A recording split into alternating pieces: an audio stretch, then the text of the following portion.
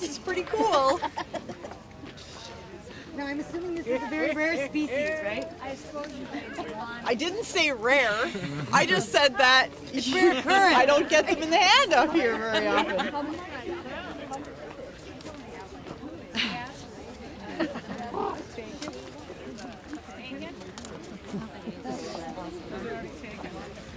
It's not already taken. Isn't it? No. Are you serious? Yeah. One of us will be. Okay, all right.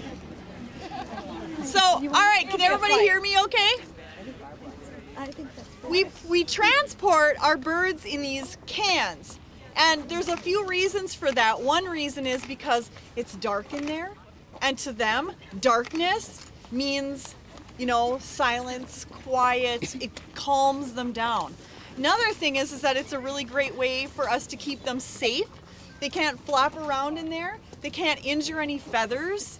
So if we had put them all in cages, wire cages are horrible for birds. They can flap against the bars and they can wreck their feathers. So this is a really great, safe way for us to transport our birds.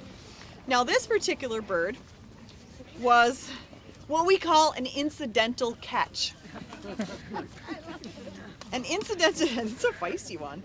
Incidental catch at one of our banding stations.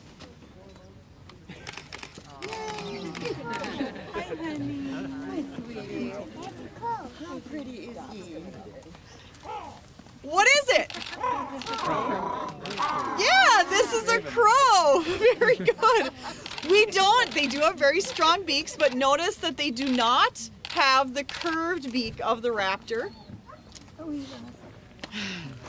They also do not have the talons of a raptor. These are just regular old bird feet. You know, I don't have any problem with perching this bird on my arm, okay? These are not talons. You've seen talons on the raptors that we've had in the hands in the hand up here. You've seen a lot of crows, but have you really ever looked at a crow? This one, yeah, I know. They do have really strong beaks, but it's like getting pinched by forceps, you know? It's not really that big of a deal. Now this bird is a hatchier bird. Now it has on its feathers what are called fault bars, and this is something that occurs when you have stress. And maybe it's nutritional stress. Have you ever gotten those little lines on your fingernails? It's kind of like that. Okay, this particular bird has fault lines, has fault bars on its feathers. Can you come out and help me with the wing? Yeah. I can help. Debbie, it's it's just too. This bird has fault bars and they go all the way across all of these feathers right here. So that tells us that all of those feathers grew in at the very same time. Now, if it was an adult, it would not grow out, it would not grow in all of its feathers at the same time. It blends with your I don't know if you can see those. Try using your binoculars. You might be able to see them. There's a line right here that goes across. There's another one right here that goes across. Now this bird has been adopted by somebody. I think it's spoken for. But something interesting is that we're not going to release the bird right here. It was not caught right here, and they're very social. They live in family groups. We're going to bring it back and release it where it was. Now, if this is a territory for another flock of crows, this bird could be in real trouble if we release it right here. So whoever is adopting this bird will get to hold it and get their picture taken, but not to release it.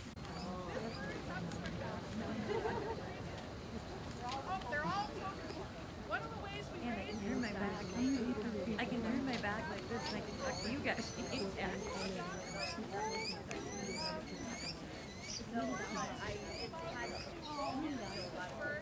Got a bird up there. It's fun to watch. Follow it.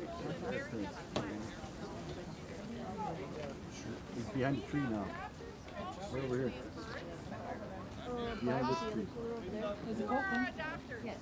Now he's coming out of the tree. There he is. Just at the top of the tree. There it is. I can stand it. Behind it.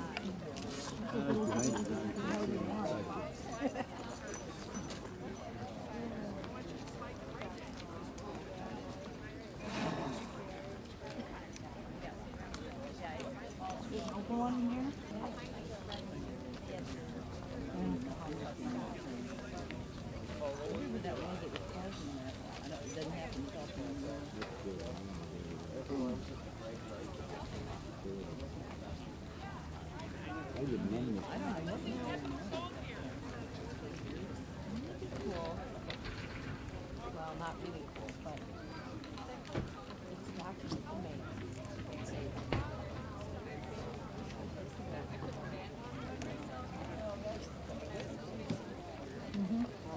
We got a whole string of turkeys. Have a lovely day. Yes, and it's because I think you'll be here. No, no.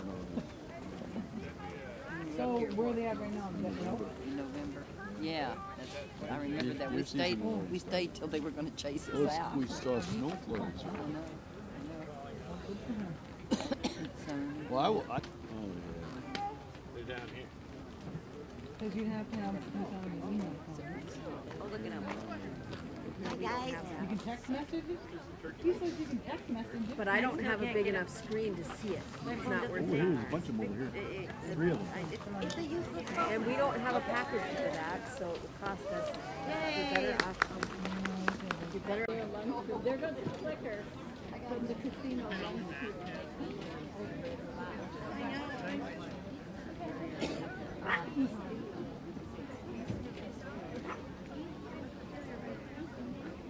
And it's on the west facing wall.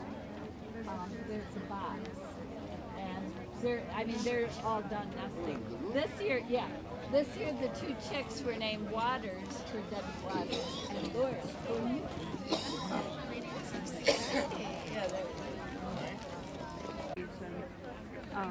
And people say just the right length to keep in the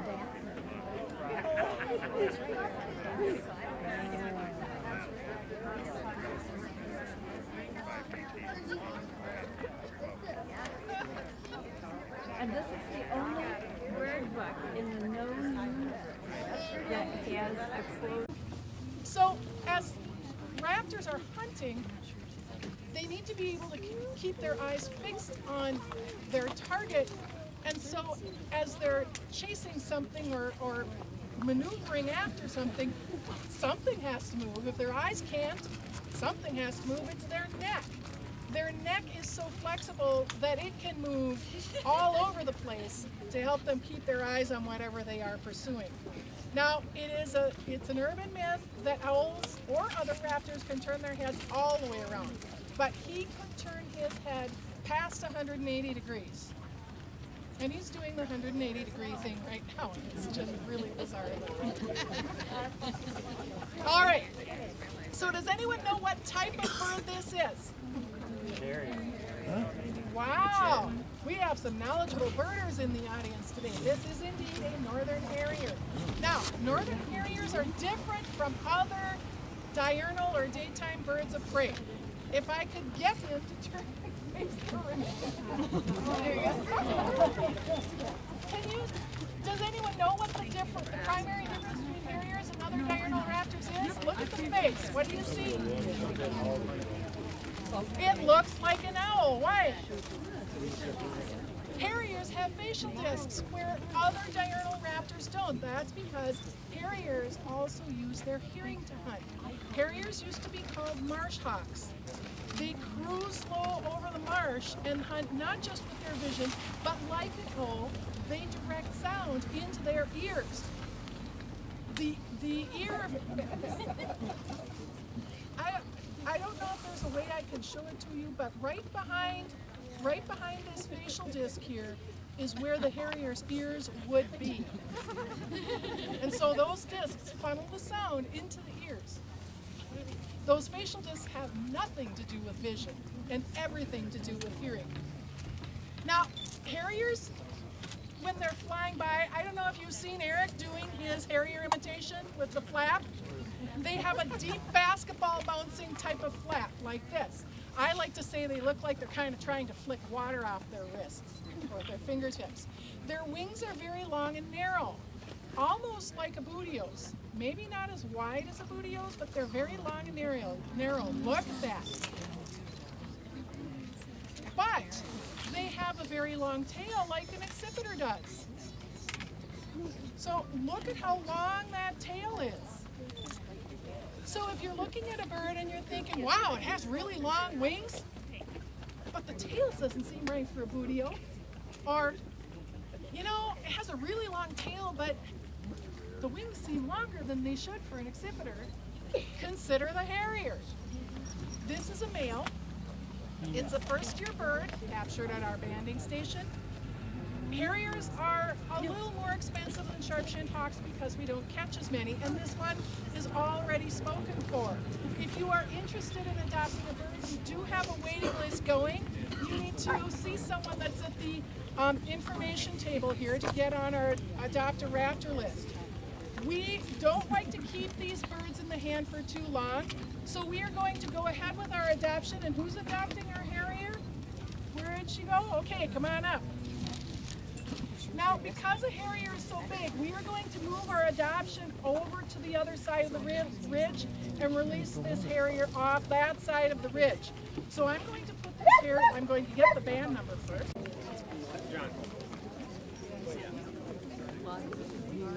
So, where's Eric? We're going to take the pictures on the other side? Okay, if you like. I'm sorry.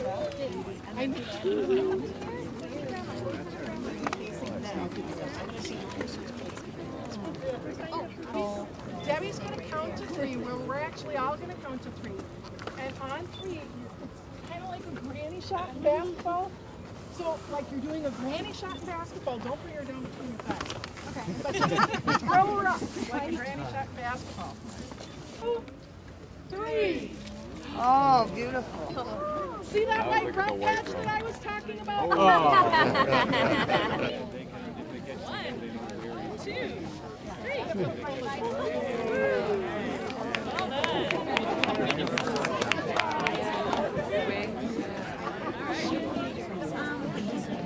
Good job. You need help or do you have it?